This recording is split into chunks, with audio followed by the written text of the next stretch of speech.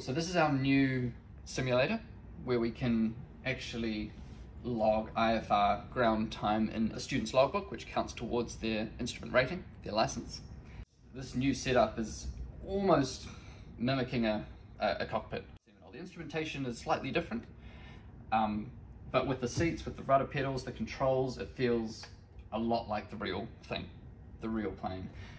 And so by having that, it means that students can practice here. They can log time, like I said, in their logbooks for a flight test. They can practice on the ground so that by the time they get in the aircraft, they're making the most out of their time, out of their money in that aircraft. They're not having to learn the procedures, they're just putting them into practice in the plane. So around the college we've got some procedure trainers which are sort of smaller versions of this.